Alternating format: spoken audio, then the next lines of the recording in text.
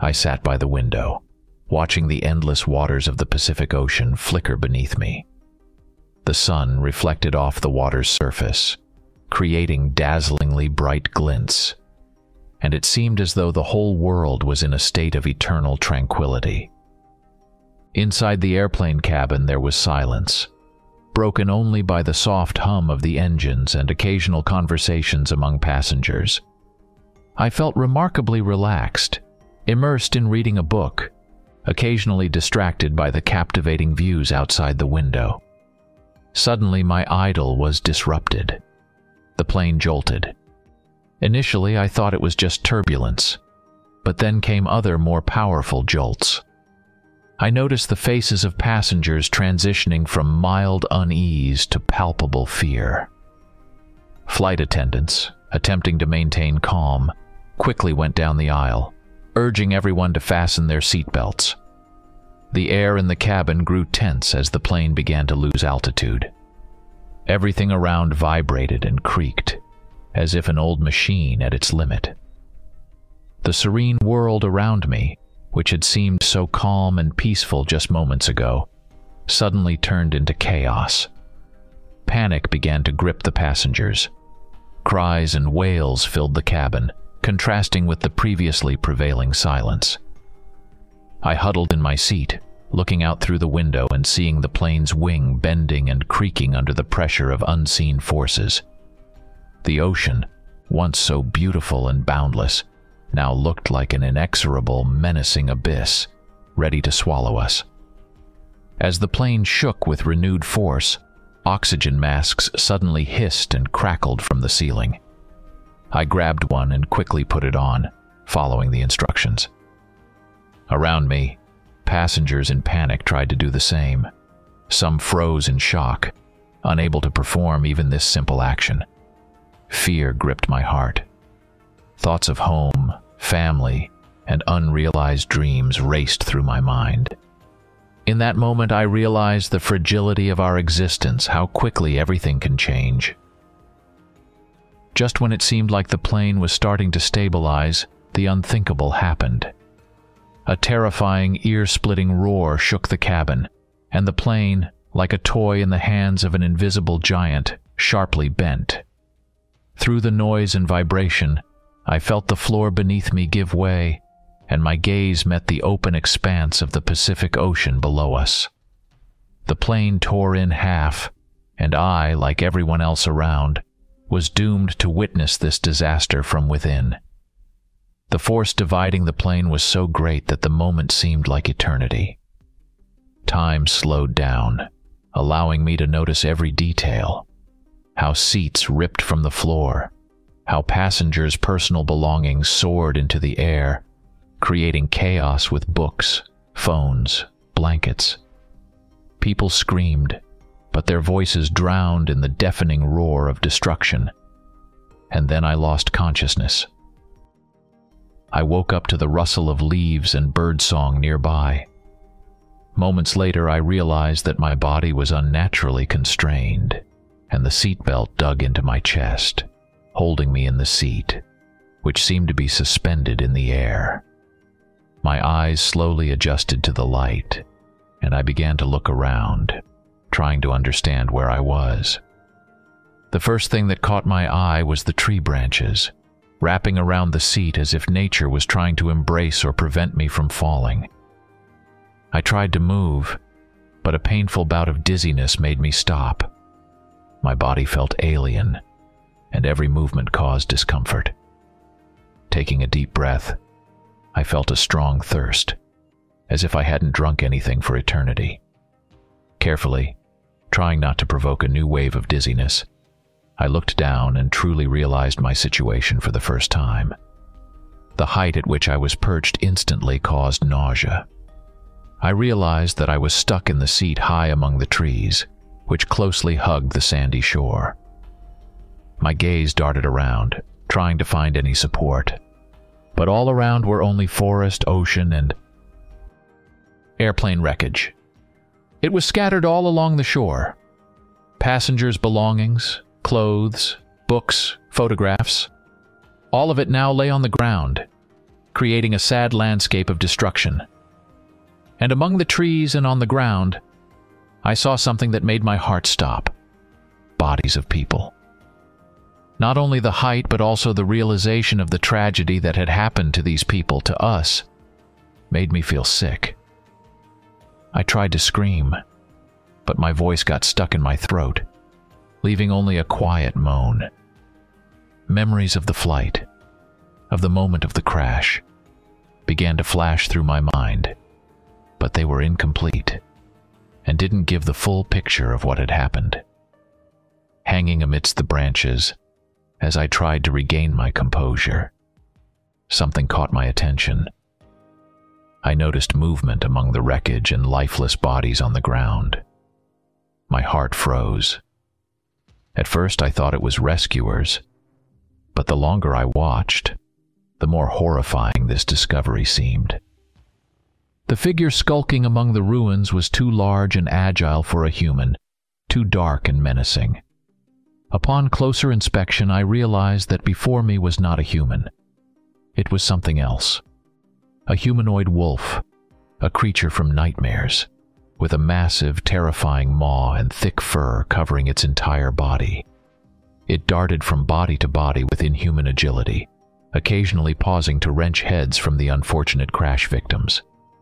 I froze, barely daring to breathe, trying to remain unnoticed.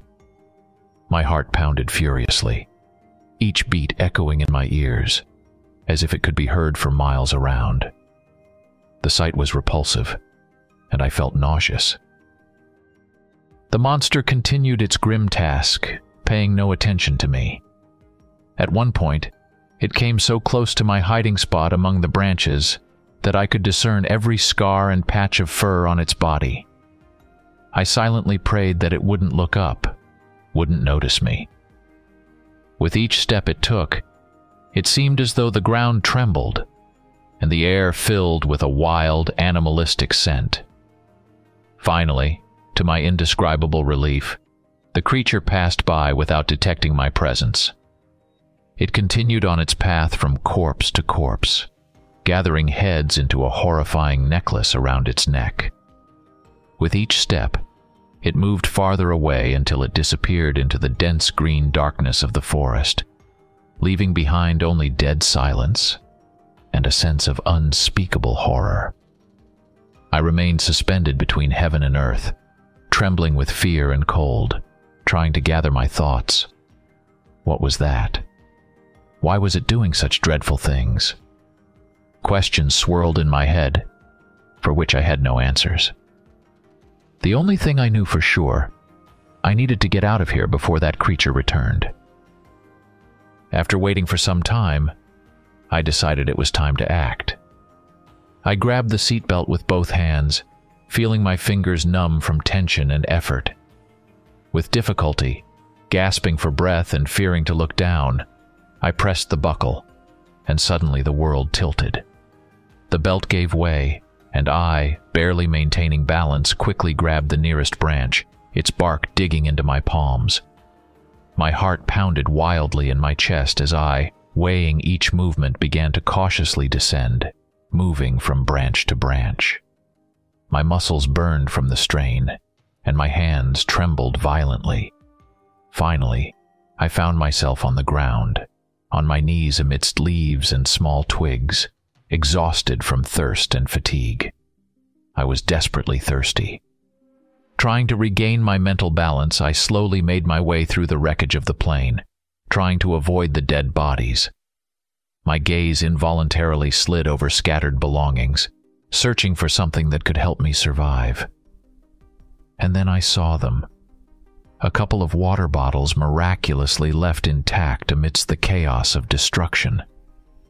My heart swelled with joy, and forgetting for a moment about the exhaustion and pain in every muscle, I hurried towards them. With difficulty, I opened the cap of the first bottle and took a deep drink, feeling relief and strength with every sip.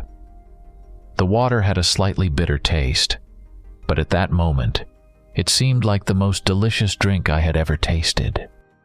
Sitting on the ground amidst the wreckage and chaos, I tried to gather my thoughts and plan my next steps. It was crystal clear to me that the top priority was to ensure my survival by securing everything necessary. Also, I needed to stay vigilant. That creature could return at any moment. Firstly, I decided to focus on food and water supplies.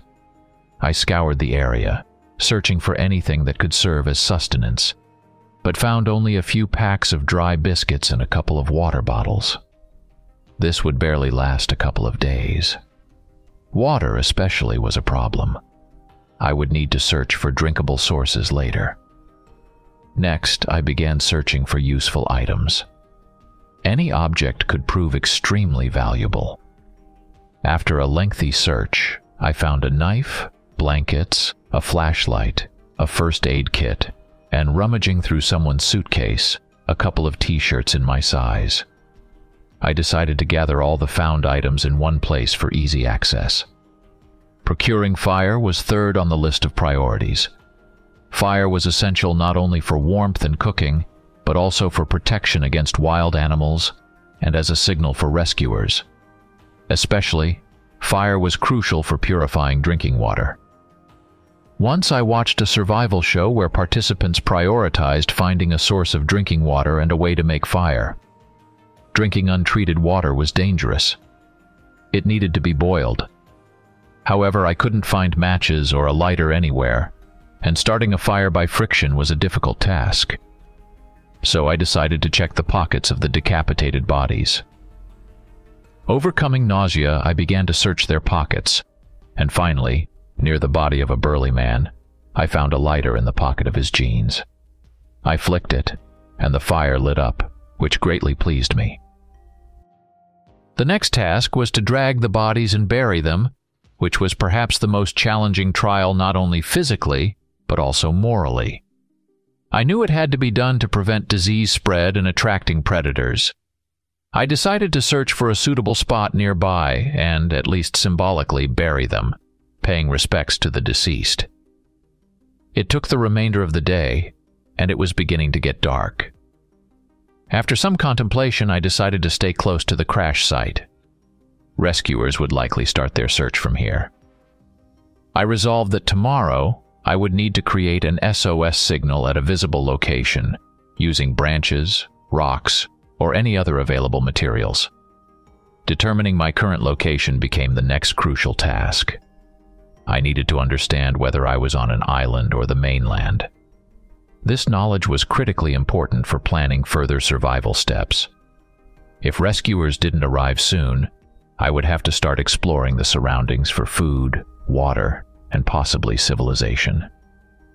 Before it got completely dark, I managed to find thick bushes not far from the shore. This place seemed like an ideal shelter for the night, hidden and protected, yet close enough to the crash site for easy access to the wreckage if rescuers arrived. I moved all the found items there, including a couple of water bottles, dry rations, and medical supplies. I laid a piece of cloth I found among the wreckage on the ground. It was supposed to serve as my mattress. I covered the entrance to my shelter with branches to make it as inconspicuous as possible for anyone who might be nearby. Not starting a fire seemed like the most reasonable decision. Despite the cold night ahead, which promised to be tough, I understood that a fire could attract the attention of that creature, the humanoid wolf, which roamed among the bodies and wreckage. As night descended, shrouding the land in its dark cloak, I settled in, trying to get as comfortable as possible, and despite all my fears and worries, soon fell asleep. The sleep was troubled, filled with dreams of home, family, and the inevitable fear of the unknown. Suddenly, I was awakened by a strange noise from the shore, scraping, rustling, as if someone or something was rummaging through the wreckage. Carefully, trying not to make a sound, I crawled to the edge of the bushes and peeked outside. In the light of the moon, I saw him. That same creature, the humanoid wolf, had returned. It moved slowly among the wreckage, occasionally pausing to sniff or pick something up from the ground.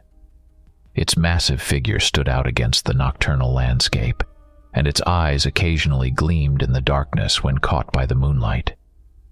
I held my breath, watching its actions, my heart pounding in unison with each of its steps.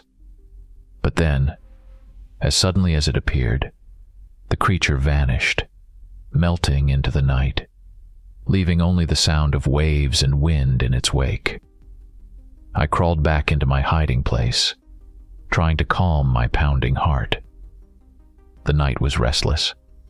My thoughts kept returning to what I had seen on the shore and the possibility of encountering the unknown threat face to face. Waking up in the morning, I felt tired as if I hadn't slept at all. Nevertheless, there was much work to be done, and I couldn't afford to despair.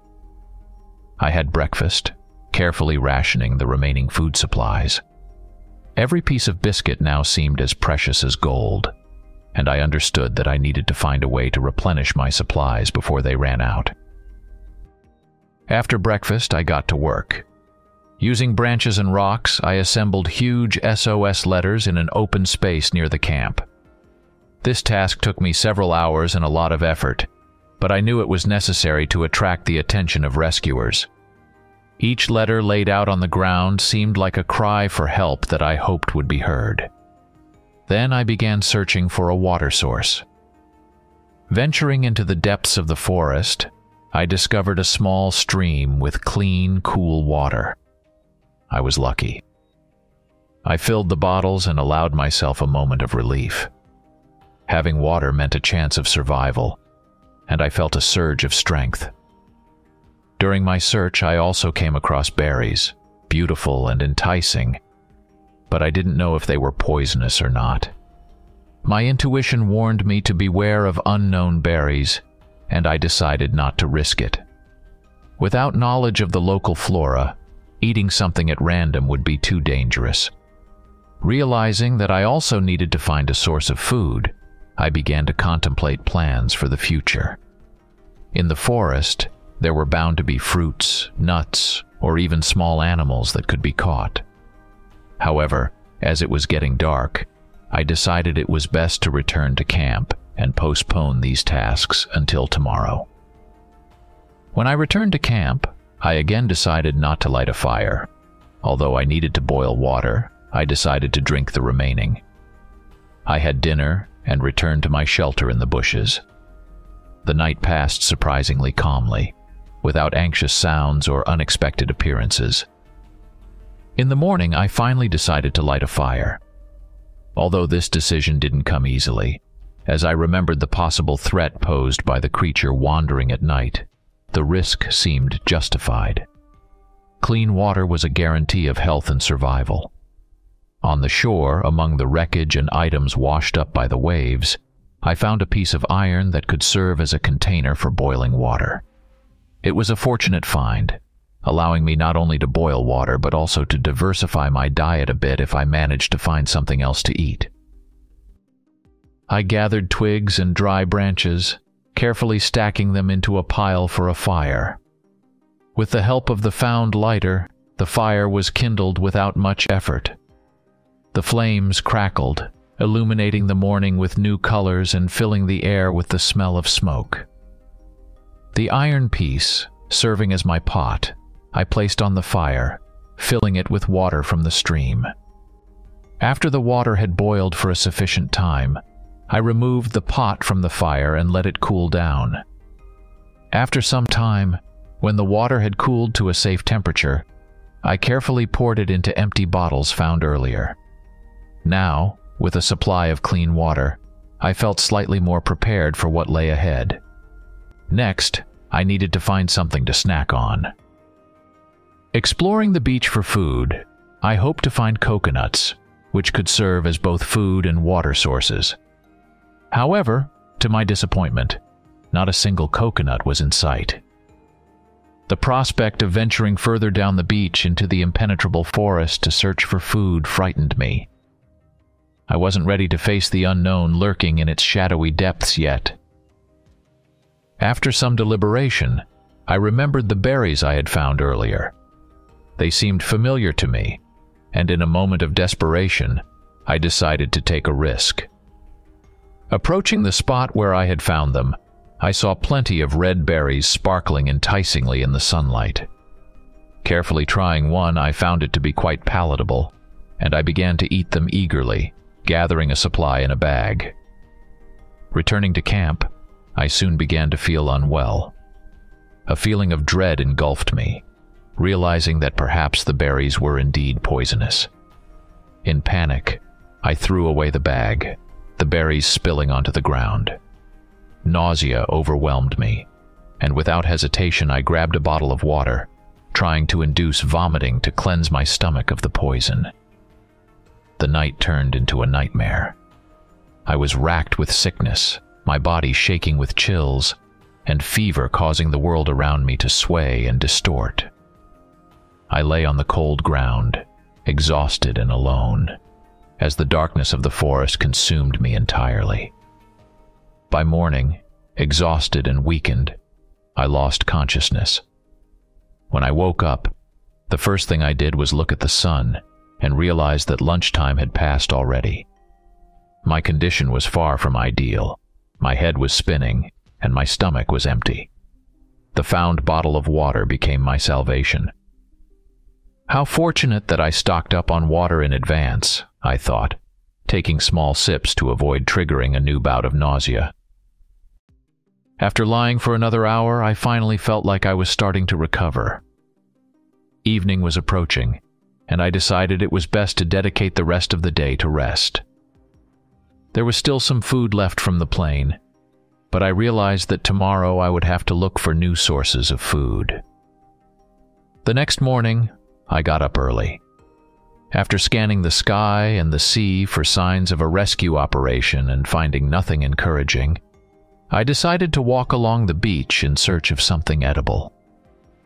After a couple of miles along the sandy shore, I finally found what I had been looking for so long: coconuts. Running up to a tree, I noticed a couple of coconuts lying on the ground. Using a knife, I made a hole in one of them and drank the sweet juice, feeling how each sip brought relief and strength. Then I cracked the coconut in half and ate the flesh, savoring every bite. Having quenched my thirst and hunger, I decided to gather more coconuts for supplies. After collecting a small pile, I was about to return to camp when suddenly, in the distance further down the beach, I noticed something unusual. It was a structure resembling a lighthouse. I was greatly surprised, but at the same time I was overjoyed. It was the first sign of civilization on this island. Deciding to explore the lighthouse while it was still light, I headed towards it, keeping in mind that I still had enough time to return to camp by evening. As I approached the lighthouse, it seemed more and more impressive, like a guardian standing alone at the edge of the world. Finally, I reached it, and realized that the lighthouse was very ancient. The structure was tall and slender, weathered by time, with stones covered in moss and lichen. Its walls, made of roughly hewn stones, bore traces of years of struggle with the sea winds and storms. In some places, the plaster had crumbled away, exposing the sturdy but time-worn masonry. It seemed that the lighthouse had not been used for many decades, if not centuries. Rust covered the metal elements of the structure, and the door at the entrance was half open, creaking on old hinges with every gust of wind. The windows on the upper floors, where the lantern room usually is, were either boarded up or broken, leaving the interior of the lighthouse at the mercy of fate. Entering the lighthouse, I felt centuries-old dust rising into the air with every step I took. The staircase in front of me looked extremely unreliable, as if each step could crumble at the slightest touch. But despite my fears, I cautiously began to climb up. During the ascent, my attention was drawn to strange paintings on the walls, incomprehensible symbols and images, including bats, which gave the interior a sense of mystery and made me wonder about the origin of the lighthouse and its purpose. These ancient signs, inscribed on the walls millennia ago, created a sense of connection with a long-forgotten past. Reaching the top, I found myself in a spacious room with a panoramic view of the ocean and the surrounding forest. In the center stood something remarkable, a horizontal wheel, reminiscent in shape of a ship's wheel but lying on its side. Around the room were also various ancient paintings, among which I noticed an image of a bat and a wolf facing each other, as if they were enemies or guardians of some ancient secret. I examined the room for a long time, and when my curiosity got the better of me, I decided to try turning the wheel. At first it seemed immovable, but with more effort, I managed to move it. After several turns, the ground suddenly shook beneath my feet. A mild earthquake began. Terrified by my actions, I heard a terrible screech to the south of the lighthouse. Looking outside, I saw a whole flock of birds rising high into the sky from deep within the forest, as if something had scared them. At that moment, I realized the folly of my actions. Maybe I released that creature outside, or something worse. The thought flashed through my mind, but then my gaze caught sight of smoke to the southeast. My heart filled with hope. It could be locals or survivors from the plane. Perhaps the tail fell in another place. The decision was made instantly. I had to head in that direction to find out what was happening there and possibly find salvation, or at least company amidst this boundless emptiness. Descending from the lighthouse, I paused for a moment to gather my thoughts and pull myself together. Before me lay a long journey through impenetrable forest, and I had to traverse it as quietly as possible. Although the discovery of the lighthouse and the impending exploration filled me with joy and hope, memories of the creature that had severed heads were still fresh in my mind. I prepared myself for caution, reminding myself that safety must come first. As I made my way through the forest, trying to make as little noise as possible, the leaves rustled beneath my feet, and branches occasionally snapped, but I tried to minimize these sounds. Soon, I began to notice signs of human activity. Felled trees, tracks on the ground, and paths that seemed too smooth for the wild nature. One of such paths that I found led directly to the source of the smoke. So people lived here, I thought, but I didn't forget the need to be cautious. After about an hour of walking, the trail widened and I decided to veer off it to move along, hiding behind trees. Soon I approached the palisade. At the entrance stood a couple of natives with spears. They didn't resemble representatives of modern civilization, but rather a people lost in time. Their bodies were adorned with tattoos, and huge round earrings adorned their ears. I paused, trying to assess the situation. The decision to approach and try to establish contact with them seemed too risky. What if they were hostile? What if they were connected to the creature I saw in the forest? On the other hand, they might have knowledge of the area or even offer help. After a brief hesitation, I decided not to take the risk. Until I knew how they would react to a stranger, it was better to avoid them. Carefully, trying not to reveal my presence, I began to circumvent the meeting place, staying away from the palisade while still trying not to lose direction to the source of the smoke. Circling the palisade, I found a small opening hidden among the thickets. Deciding to take advantage of this opportunity, I carefully slipped through it and found myself inside the village. I was behind small straw huts built from local materials and covered with palm leaves. Inside the village there was silence, and I could only hear the beat of drums coming from the center of the settlement. Creeping closer, hiding behind the huts and trees, I discovered that the village was built around a large open space. In its center burned a huge bonfire, around which dozens of natives had gathered. They were dressed in simple clothing made of natural fabrics and adorned with various tattoos covering much of their bodies. Many of them wore round earrings, and in their hands they held various items, from musical instruments to tools. The natives were engrossed in a ritual.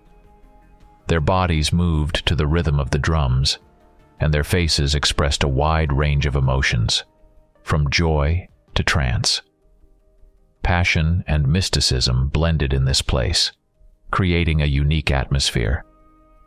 In the center of this gathering, I saw two people tied to stakes, a woman with European features and a young man of Asian descent.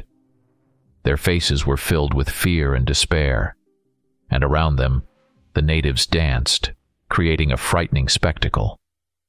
My heart froze with horror at the thought that these people might become victims of a cannibalistic ritual. I noticed hungry looks from women and children directed at the captives. Some of them held knives and plates in their hands. I watched all this in disbelief, unable to comprehend it. I began to think of ways to save them, but nothing came to mind. I wasn't a hero.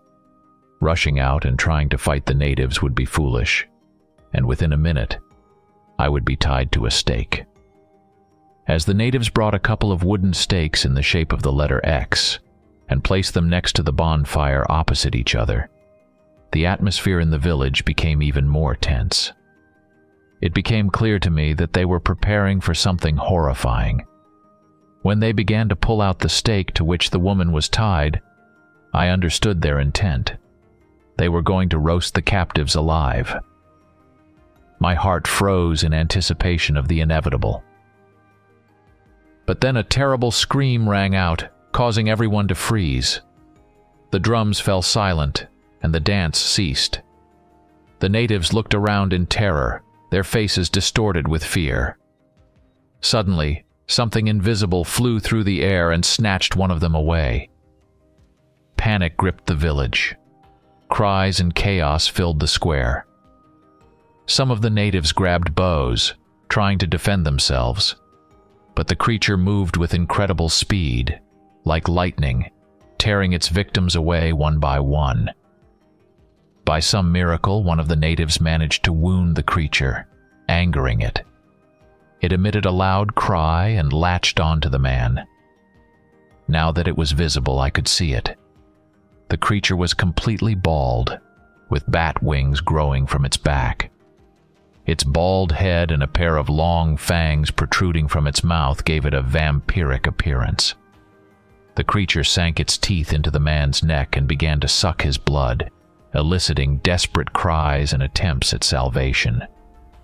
Soon, the village emptied as the surviving natives scattered in horror, leaving behind only chaos and destruction. Once the attack of the terrifying creature subsided, and the last echoes of its screams dissolved into the evening air, I looked around. The village seemed abandoned, and I realized that this was my chance to help the prisoners. Carefully crouching, I made my way to them. In their eyes, already resigned to their dreadful fate, a spark of hope ignited when they saw me. First, I freed the woman. The stake to which she was to be tied had already been torn from the ground and abandoned during the natives' chaotic flight. After freeing her, I noticed her rubbing her hands and feet, trying to regain feeling after being motionless for so long. She opened her mouth to say something, but I immediately put a finger to my lips, signaling for silence. Then I headed to the second captive. Once both were free, we quietly made our way to the exit of the village, slipped through the hole in the palisade, and delved deeper into the forest. After covering some distance, we decided to take a short break. The woman, looking at me in astonishment, asked what the creature was. I replied that I didn't know. Then I introduced myself, saying my name was Mark. She responded that her name was Anna and she was from England. The third guy looked at us, not understanding our conversation. When I pointed to myself and Anna, calling out our names, he understood and introduced himself as Lee. Anna explained that Lee didn't speak English, only Chinese, but they had found a way to communicate. She explained that they were in the tail section of the plane when it crashed. Only the two of them survived. One night, while they were waiting for help, the natives came and abducted them. Sitting in the shelter surrounded by dense forest, we contemplated our next steps. I shared with Anna and Lee my ideas on how we could survive.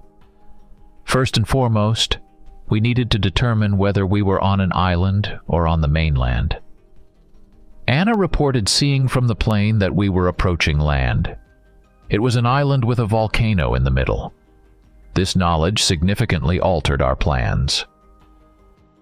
Realizing that we faced the challenge of survival in the harsh conditions of the island, I told them about the encounter with another monster I had faced earlier.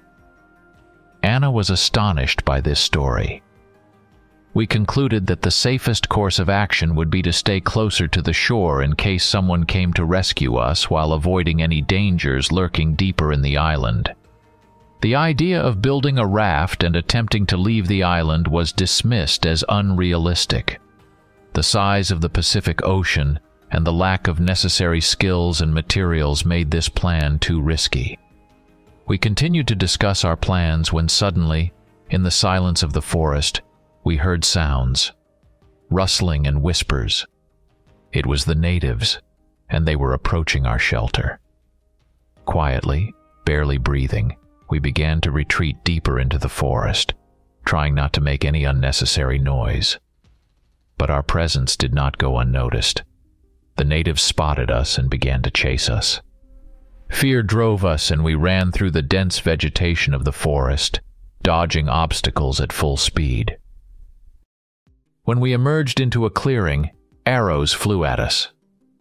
With a heart ready to burst from my chest, we continued to run, dodging the dangers flying towards us.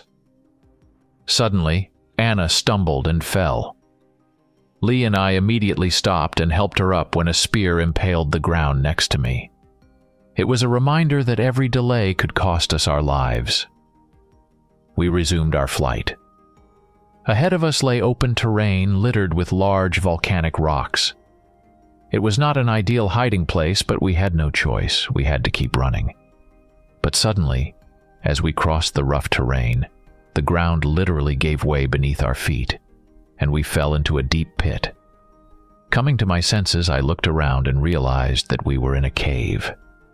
Looking up, I saw a huge hole in the cave's ceiling, through which the sky could be seen. Above us, the natives leaned over with spears at the ready. Realizing the danger, I grabbed Anna and Lee and ran deeper into the cave.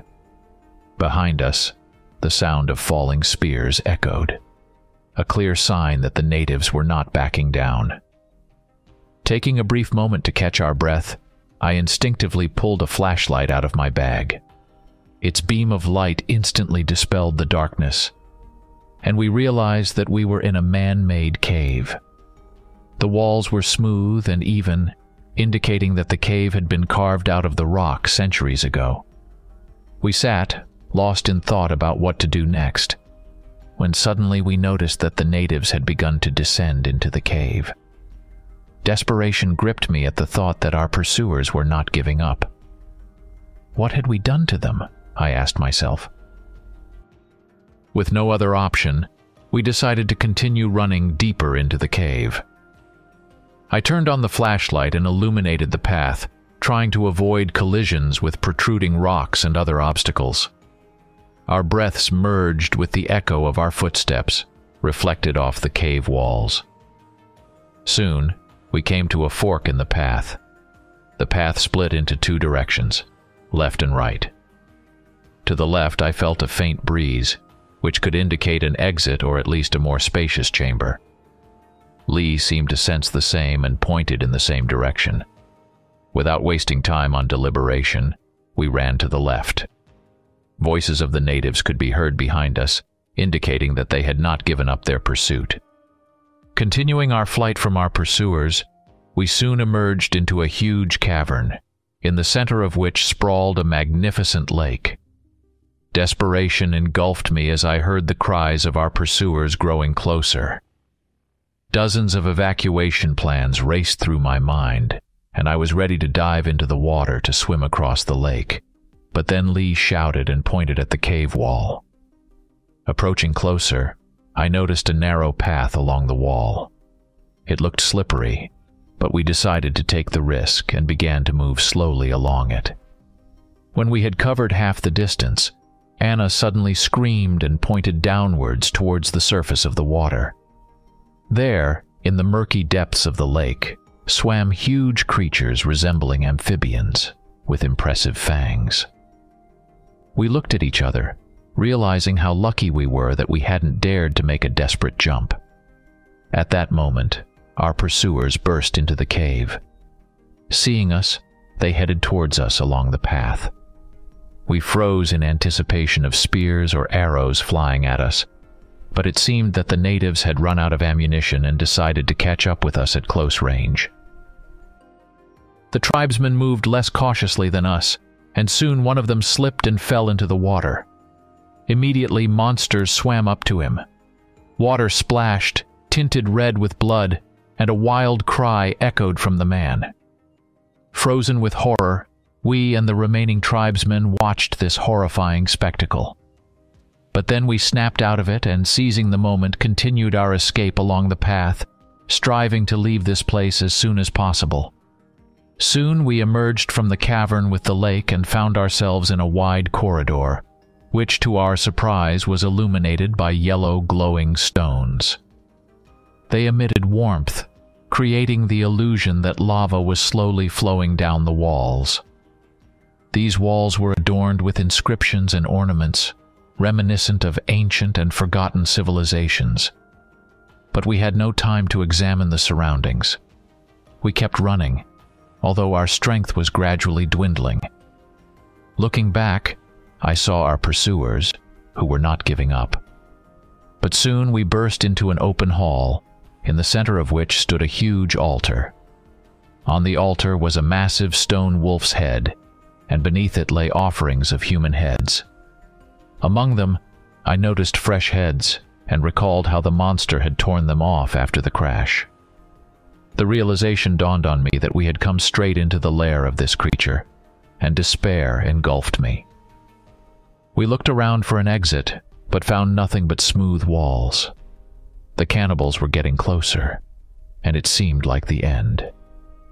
Weary, I sat down, expecting my fate, when suddenly, tribesmen rushed into the room from the corridor, heading straight towards us. At the moment when the tension reached its peak, and it seemed that there were no options left for our salvation, unexpectedly, a werewolf leaped from the ceiling right between us and the approaching cannibals.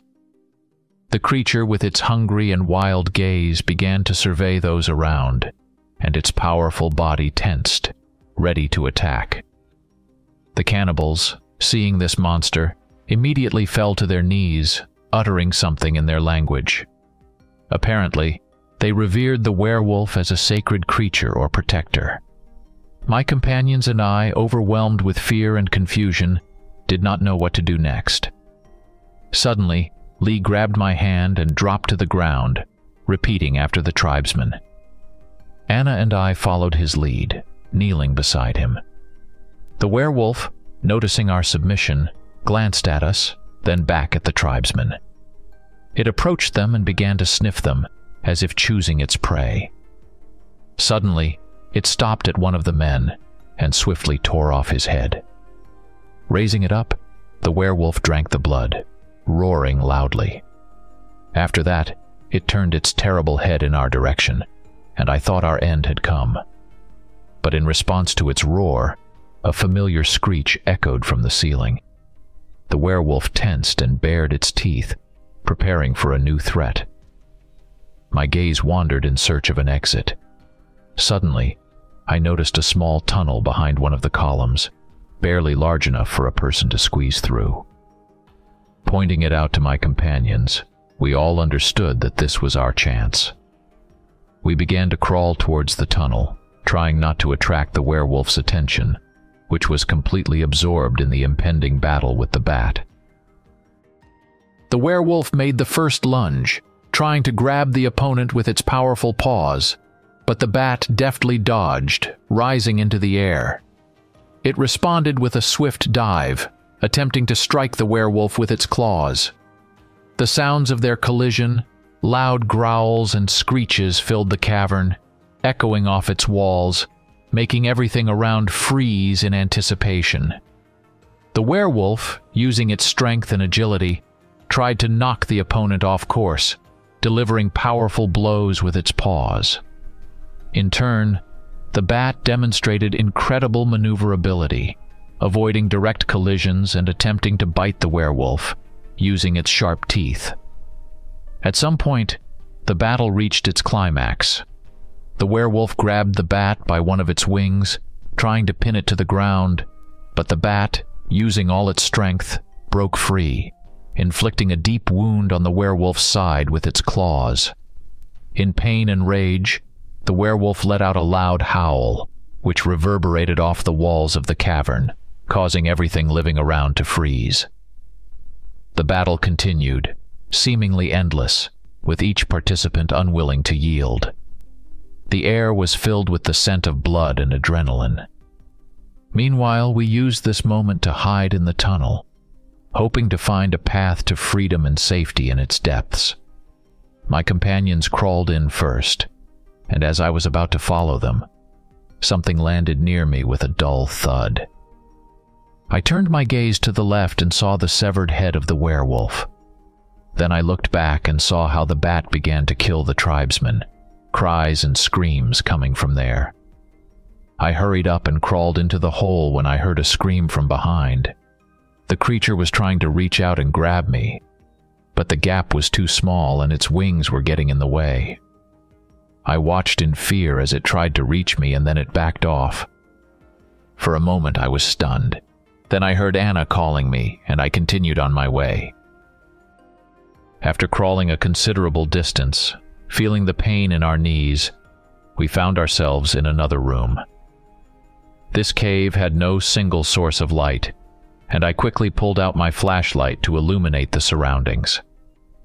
Before us lay a room filled with numerous skulls.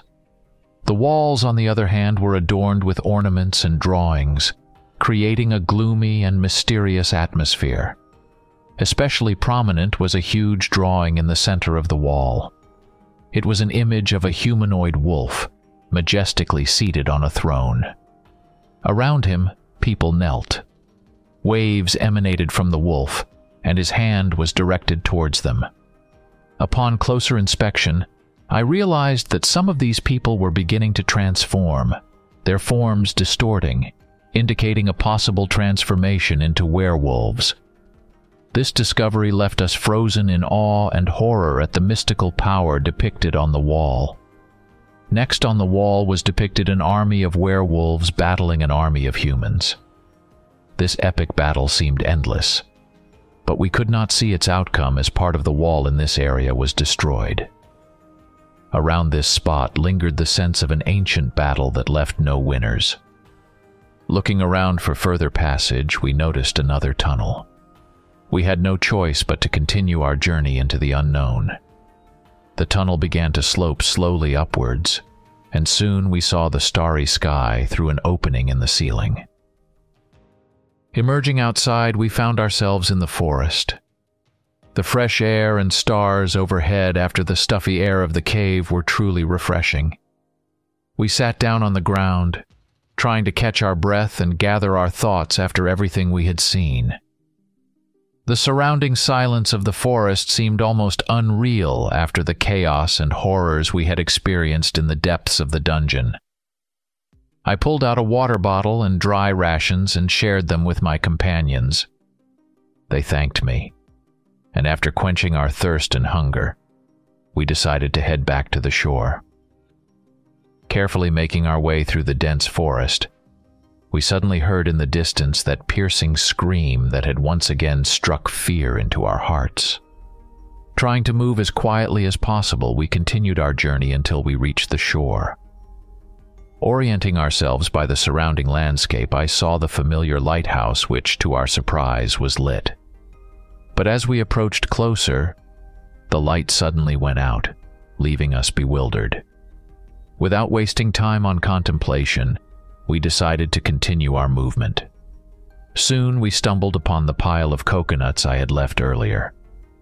After we had a hearty snack and took more coconuts for the journey ahead, we headed towards my camp. Arriving there exhausted, I collapsed in the bushes on my improvised mattress and fell asleep immediately. Early in the morning, I was awakened by a jolt and Anna's joyful cry. She excitedly reported that a ship was visible at sea. I jumped up instantly and saw Lee waving on the shore, trying to attract the attention of the passing vessel. For a moment it seemed like the ship would sail past, but then we saw a boat being lowered from its side. After some time, the boat approached us, and on board were 2 men. We told them about our adventures, and they took us aboard the ship. The captain of the ship was amazed by our story and informed us that the search for our plane was being conducted in a completely different location, and they had stumbled upon this island completely by chance.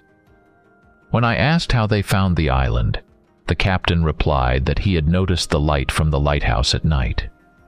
At that moment, in the distance, that terrifying scream echoed again. The captain became alarmed, and we began to implore him to leave the island as soon as possible. Agreed, he ordered to raise the anchor, and we set sail. As we sailed away from the island, I looked back for the last time, realizing that this island had become both a savior and a deadly threat to me.